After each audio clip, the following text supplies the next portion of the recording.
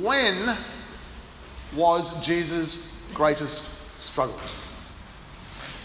Or you could say, what was Jesus' greatest struggle? But what event, what moment in time was the most challenging for him? What did he most need to overcome? When was he most threatened with failure on his mission? That really is the core of my lesson today, but let's go to the Bible and read the scriptures, and then we'll come back to that question. So, Matthew chapter 26, starting in verse 36. Then Jesus went with his disciples to a place called Gethsemane, and he said to them, "Sit here while I go over there and pray." He took Peter and the two sons of Zebedee along with him, and he began to be sorrowful and troubled. Then he said to them, "My soul is overwhelmed with sorrow to the point of death. Stay here and keep watch with me." Going a little farther, he fell with his face to the ground and prayed, "My Father, if it is possible, may this cup be taken from me, yet not as I will, but as you will." Then he returned to his disciples and found them sleeping. "Couldn't you men keep watch with me for 1 hour?" he asked Peter. "Watch and pray so that you will not fall into temptation. The spirit is willing, but the flesh is weak." He went away a second time and prayed, "My Father, if it is not possible for this cup to be taken away unless I drink it, may your will be done." When he came back, he again found them sleeping because their eyes were heavy. So he left them and went away once more and prayed the third time, saying the same thing. Then he returned to the disciples and said to them, "Are you still sleeping and resting? Look, the hour has come, and the Son of Man is delivered into the hands of sinners. Rise, let us go. Here comes my betrayer." Quite a long time ago, I read a quote from the famous 19th century preacher Charles Spurgeon, and I'll read what he said. That famous prayer, Jesus' prayer in the garden, what a profound study it is for us. It ought properly to be called the Lord's Prayer. The manner and the matter are alike impressive. And I was impressed by this comment, and for a long time after that I wanted to do a lesson on that topic.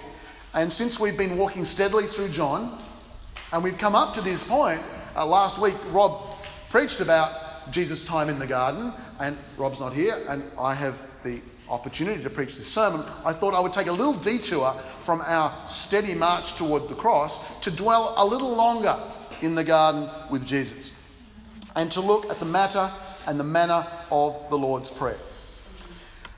Before we get into either of those things, let's give a little bit of context. And over the last, this is light context, people, not heavy context, but over the last couple of years, I've realised how common the theme of the world saviour is in the movies. Now, when I explain this to you, you'll realise, if you haven't already, that people are always saving the world in the movies. Let's remember Sarah Connors. She saved us from Skynet in Terminator 1, and then Arnie came back and saved us all over again in Terminator 2. My favourite movie of all time, The Matrix. Keanu Reeves saves the world from The Matrix. But what you may have forgotten, or many of you weren't even born to remember, was that he had already saved the world once before, 10 years earlier, in Bill and Ted's Excellent Adventure. Now, all of this has not gone unnoticed by the movie buffs. In fact, there's a top 10 list of the greatest world-saving actors in Hollywood history. And for those who are interested, here we go. Arnie comes in a distant 6th with a measly 7 rescues of the world. Keanu Reeves is number 3 with 9 world-saving adventures. But at the top, the oldies, drumroll please, is Sean Connery with no less than 12 successful globe-saving episodes. There you go. Now, of course, the risk with all of this, and I think the risk for us all the time, is to Hollywoodize the world. Now, I love a lot of those movies, but let's be careful to keep reality real and Hollywood separate. So let's get back to the reality. Let's talk about Jesus' day in the 1st century. And he's praying in this garden called Gethsemane. It's got a name. That's not the word that means garden. In fact, we learnt last week, Gethsemane means in Aramaic oil press.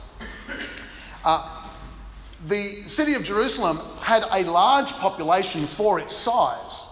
That was the first issue, and there really wasn't any room for gardens. Now remember, gardens weren't there to look pretty, they were there to grow produce to live by.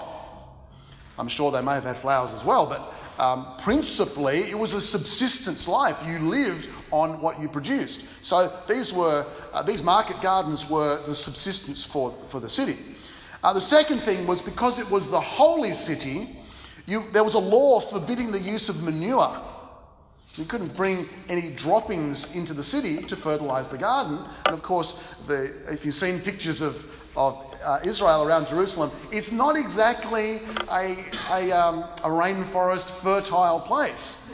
And so you needed to provide some kind of fertiliser to grow things. And so all the gardens were outside around the city, and one of them was called Gethsemane. It's called the oil press. And whoever owned it had allowed Jesus and his disciples to use it for whatever purposes they were, having discipling groups and obviously to pray.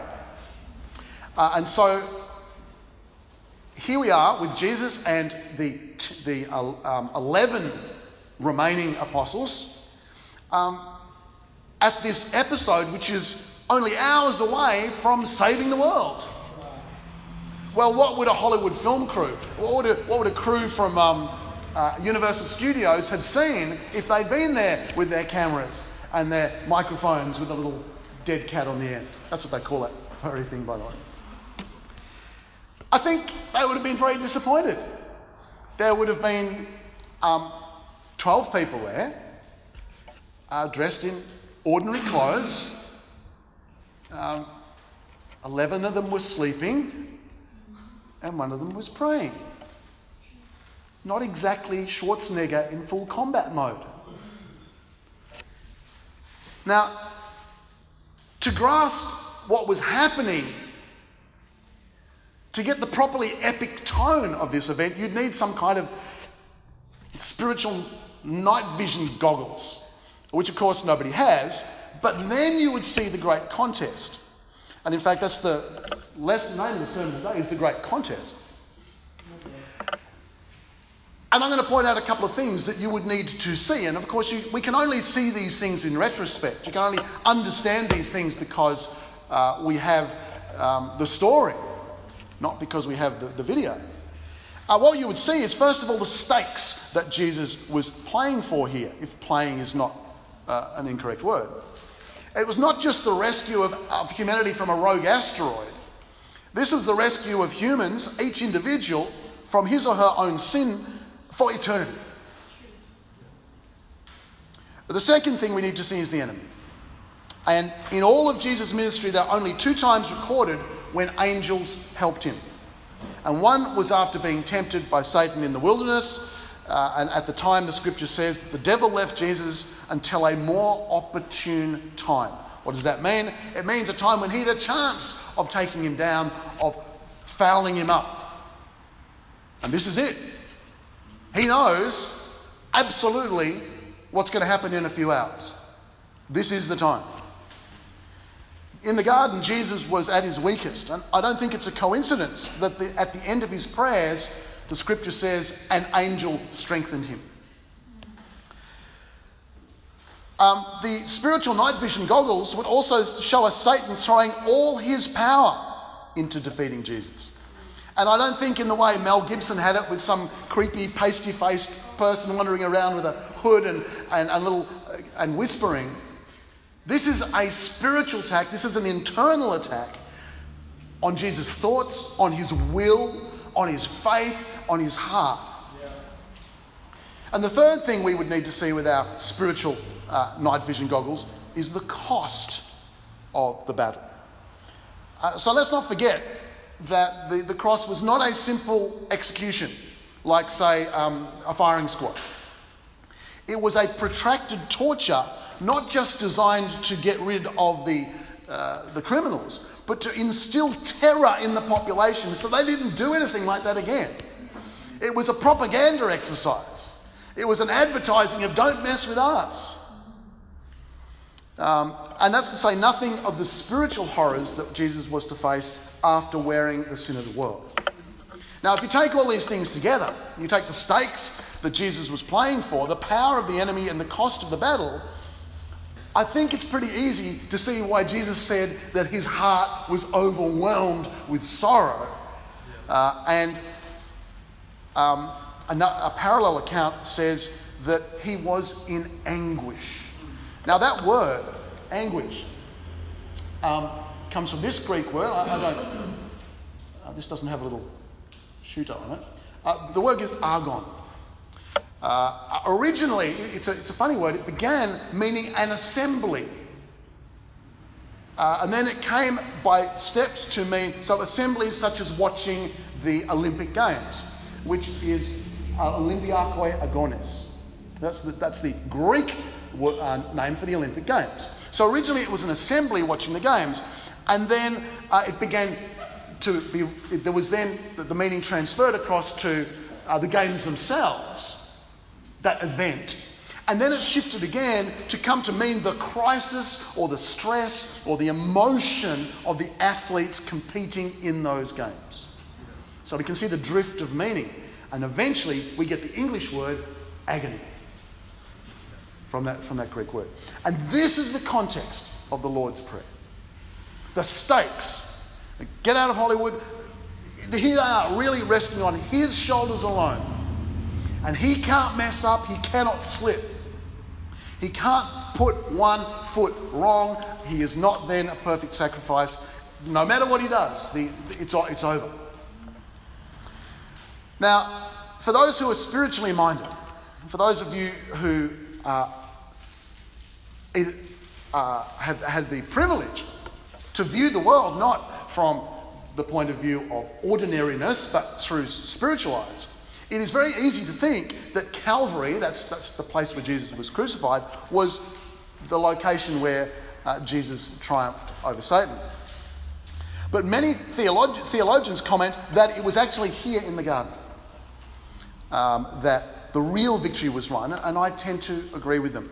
And if anything, this is the core to me of this lesson. As we review this, I think it's worthwhile remembering that the name of Gethsemane was the oil press. When Jesus walked in the garden that night, he was crushed with sorrow. He was overwhelmed with pressure. And the stakes and the cost and the pain that was coming. And in Hebrews chapter 5, you don't have to turn there, I've written it up here for us. During the days of Jesus' life on earth, he offered up prayers and petitions with fervent cries and tears to the one who could save him from death. And he was heard because of his reverent submission. Though he was a son, he learned obedience from what he suffered. And, once made perfect, he became the source of eternal salvation for all who obey him. I believe that during this prayer, during this time in the oil press, that any remnants of Jesus' selfness got squeezed out. When Jesus walked out of the garden in the early dawn hours with his captors, he walked out perfected. He walked out the pure sacrificial lamb ready to die. And so my second point is the place of victory. This experience then, and especially the prayer by which Jesus was sustained through it, I think deserves special attention from Christians. Because it's the model on which our efforts to be like our Master should be based. And I think there's three things that we can take from Jesus' prayer that night.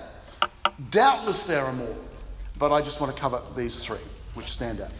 So in verse 41, Jesus tells the disciples, watch and pray so that you won't fall into temptation. Now, it's not the only time in Jesus' ministry where he says such a thing, watch and pray, numerous times. But my first point, sub-point, practical if you like, is watching and praying. But what is watching? This bothered me I didn't have a crisis about it, but it was one of the things, what does he mean watching? He was not watching for the Roman guards. He wasn't watching for the groundskeeper to come and kick him out of the garden. But we get a clue in verse 40 where Jesus goes back to the disciples. They're sleeping, and he says, "Could you men not keep watch with me for 1 hour?" In other words, what he'd been doing was watching. And we know it wasn't people coming to get him. They were going to come. There was no question about that.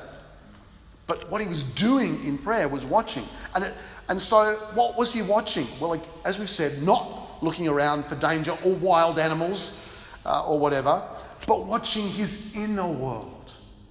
Watching his own universe, his heart and his thoughts, and checking his will and checking his motives for signs of slippage or error or weakness. And note how these two things go together. As we pray, we must examine ourselves. And what we find from that examination becomes fuel for our prayers. So we look within and we pray within, and God, and our like an onion, to use a cliche, that peels back, and we see new layers in who we are and what we're thinking and what our motives are. And then we pray about that, and then the new level opens up. And we pray about that, and a new level opens up. That's the first one. Praying and watching go together. In verse 44 of Luke, "And being in anguish, he prayed more earnestly, and his sweat was like drops of blood falling to the ground." So my second practical, if you like, a thing that I really believe, don't just see Jesus doing, but believe we must do if we're going to progress, if we're going to be like the Master, because that's what a disciple is. We're students under the Master trying to be like the Master. We need to pray earnestly. Now he was in anguish. And we've already covered this word. It comes from that Greek word agonia. But what we need to look at is Jesus' response to this agony, this response to this anguish. And what does the Bible say? He prayed more earnestly. That's a pretty crucial thing. Let's think about that for a minute. What happens, and I'm talking to people who are Christians, what happens to your prayer life when the pressure increases? Especially when the pressure increases because you are following God. That really is the crucial time, the cross, if you like. We either pray less, because to pray means that we have to go and talk to the God who is aware of all this and allowing us to go through all this, or we pray more, which of course is what Jesus did. In some ways, this is the make or break point of a spiritual life. The response to crises, when we suffer, when we doubt, when we can't see the way forward, do we press closer to God or do we pull away? But Jesus prayed more earnestly. And the third thing, the next feature of Jesus' prayer in the garden was repetition. He goes away in grief and anguish, and he prays for an hour, and then he comes back to the disciples. Why did he go back to the disciples? Now, this is pure speculation, but I think it's plausible. I get the impression that he was feeling better. He was feeling strengthened. He was feeling encouraged. He gets up. He has space in his heart to think about others. He has space in his heart to not hold on to his Father for dear life. And he goes back and he sees how they're going, and they're all asleep, has a little chat with them. I suspect that as he's talking, the dread starts to come back.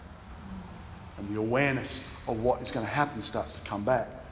And he thought he was resolved, but he wasn't.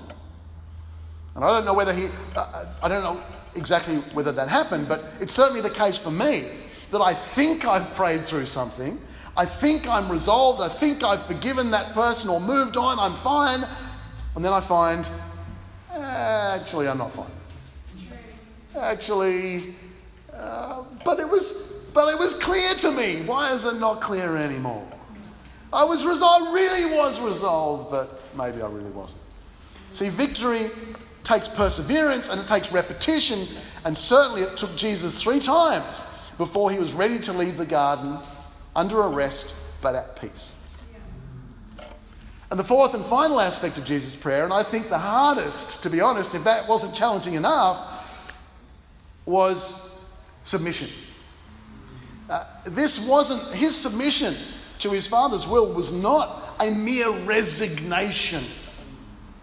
The attitude of a defeated man with no energy left to struggle, just giving in to the inevitable. And I don't think it was the submission of bitterness, the attitude of a captured man who was completely overwhelmed and had no choice but to obey externally. It was the submission of trust. It was the attitude of a child who says, "Daddy, you can do anything. Please let me go. Please let me go. But I'll accept whatever you say." You know, how rare and how difficult it is to have an attitude like that. So in all of this, I see one more thing, if you like, one fifth theme, and it encompasses all the others. And we see it back in Hebrews 5, which I had up before. Though he was a son, he learned obedience from what he suffered, and once made perfect, he became the source of eternal salvation for all who obey him. Jesus learned obedience. He learned. That means he didn't have it at the beginning. Now, he was sinless. I think we need to be clear about this. But he was not ready to be the perfect sacrifice until he had learned all that was necessary. In other words, he had to grow just as we had to grow, and to learn the spiritual lessons just as we have to learn them. And in this, I include the skills and the lessons of praying. Jesus was tempted in every way, just as we are. He had to learn prayer just as we do. Let me give you a situation to illustrate this. When Jesus was 12 years old and his parents went back home and to Bethlehem, presumably, wherever it was, and he was left in the temple, talking to the elders and learning from them and amazing them with his wisdom, he was sin-free. But he was not ready to go to the cross at that time. He had to be prepared for it through the training in all the same disciplines that we have also got to practice, in the watching and the praying and the scripture reading and the patience and the discipline and all the things we see over the next 20 years that he has accomplished, that he has mastered. Going back to modern fame, Serena Williams has won 39 Grand Slam titles, 23 single ones, and the rest doubles and mixed, and 4 Olympic gold medals. And her comment about success is really telling, I think. Luck has nothing to do with it, because I have spent many, many hours, countless hours, on the court, working for my one moment in time, not knowing when it would come. And there's a Latin motto, the Romans spoke Latin, I guess it's appropriate, but which summarises this: amat victoria curam, or victory loves preparation. And as it was with Serena Williams and all the Olympic stars, so it was with Jesus. And also, of course, so it must be with us. Victory in spiritual matters is not a matter of luck. Or even of gifts. Think about it. Who had more gifts than Jesus? But it was about preparation. It was about practice. It was about repetition. It was about training. Now, all things are possible with God, as Jesus many times tells us. But we must press on to take hold of these things by effort in prayer. Last point. The spoils of victory. Remember this, the title of the sermon is The Great Contest. Well, at the end of this contest, there better be something good. There better be a victory if we stick it out to the end. For Jesus, although the battle was with himself, and I accept that Satan was tempting him and so on, and Judas was betraying him, and the Jewish leaders were completely corrupt, etc., etc., etc. So we could say the battle was not within himself, but they put the pressure on and he had to deal with it. But the battle was not ultimately for himself. He was winning a victory for others. He was winning a victory for us. Yeah? And in doing so, he did two things. He guaranteed us a victory as long as we take hold of it. And he set a pattern for us to follow in our own battles, our own great contests, in our own agony. In this, we need to be aware that the victory of prayer must not be defined as just getting everything we request. I'll say it again. The victory in prayer is not getting everything we request. And of course, there's whole books you could write about that. But Jesus, think about it. Jesus didn't get everything he requested, so why should we? It's foolish to argue otherwise. In fact, the victory consists, the real victory, the spiritual victory, the deep victory, the great victory comes in getting the strength to face whatever we must face. And if this seems like a poor consolation prize, then let's consider the spoils of victory. To be victorious in prayer means to win the peace of your conscience. To be victorious in prayer means to be more effective is to have more effective answer to our requests, even if we don't get them all. The victory in prayer ultimately brings the peace and the strengthening given by the Holy Spirit, through which we gain the salvation of ourselves and the salvation of others. Now, they are maybe the big picture items. Let's talk about some of the smaller items, if you like. No less important when we get them. If you have suffered the loss of a cherished dream, some great hurt to your heart, God is no doubt planning to use that experience to send you to people in similar circumstances in order to teach them and comfort them and save them at some point you don't know about. So you've sacrificed sleep, you have sacrificed health, jobs, relationships for the kingdom. It has not gone unnoticed. And it will not remain unused for some purpose that you do not yet see or understand. There are many other things, quite unexpected things, that God does for his faithful ones, sometimes just for our encouragement, pleasure, and enjoyment. In conclusion, since October last year, we've been following John's account of Jesus' life. And from his birth through to this moment where we are in the garden, and we only have a few weeks to go, and the great epic will be over. But we are now in the story on the threshold of the final act, the great contest between good and evil, that singular event when the world really was saved, or at least the whole world was really offered salvation. And as we read, we ought to be deeply impressed by the purity and the perfection of Jesus' response to the pressures he faced, by the clarity and strength with which he rose to face the cross. But it's a mistake if we leave it as a kind of spiritual cinema. It is history, but it's also instruction for us. The gospel accounts are for our wonderment, but also for our betterment. The Lord's victories at the oil press of Gethsemane and then at the cross handed us a victory that we could not attain. But we have our role to play now in this contest. And that role can't be better played than by imitating the Master, by both the matter and the manner of his prayers, watching and praying repeatedly, earnestly and humbly, until we too can face our personal crosses with his clarity and purity and strength. Amen.